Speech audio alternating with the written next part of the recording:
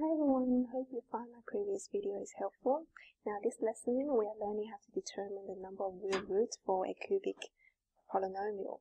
Now it is obvious that for any cubic polynomials there has to be at least one real root, and for some cubic polynomials there are two and at most three real roots. Now there is actually a way that allows us to find the number of roots without finding the value of each root itself. And that method involving us looking at the product of the y values of each stationary point.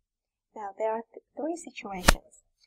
In situation number one, if you want to have one real root, then as you can see, here's our root, then the y values of the stationary point must be greater than 0 in order for a cubic polynomial to have one real root.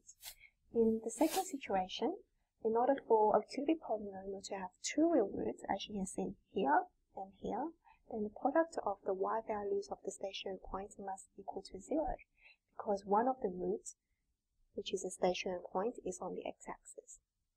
Now in situation number 3, in order for a cubic polynomial to have three real roots, then here, here, and here, then the product of the y value of the stationary point must be less than 0. Now in this example it says find the range of values of k for which p of x equals to x cubed minus 12kx plus 2 has one real root only.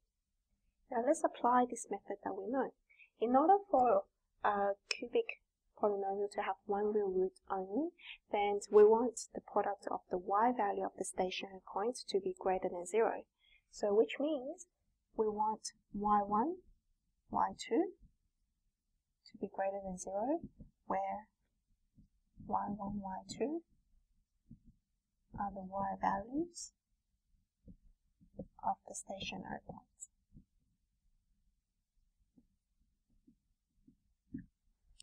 Okay, the first step is to actually find the values of the stationary points. So let's differentiate.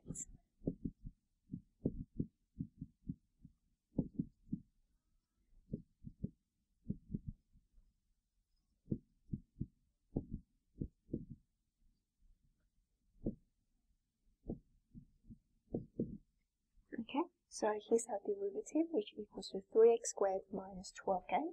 Stationary point occurs when p dash of x equals to 0.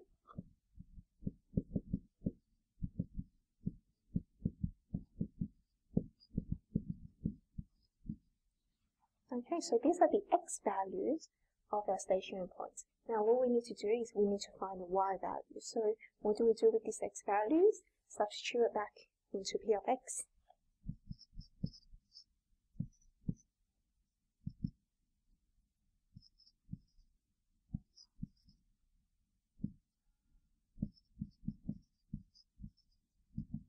Okay, after substituting, you should get 8k root k minus 24k root k plus 2.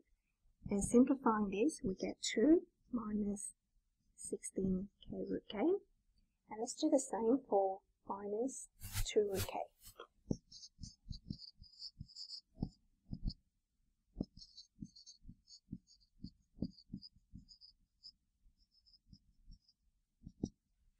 So you should get this, and after simplifying, you should get 2 plus 16k root k. The next step is to apply this.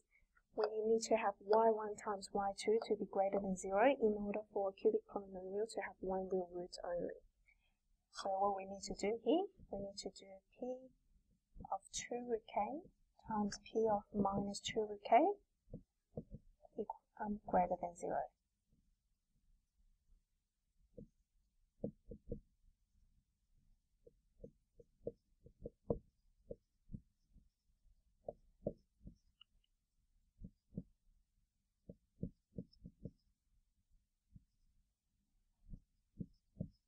Okay, after multiplying this, we need to solve it.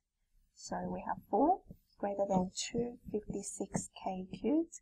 So k cubed equals to 4 over, k cubed less than 4 over 256. So k cubed less than 1 over 64. So therefore k must be less than a quarter.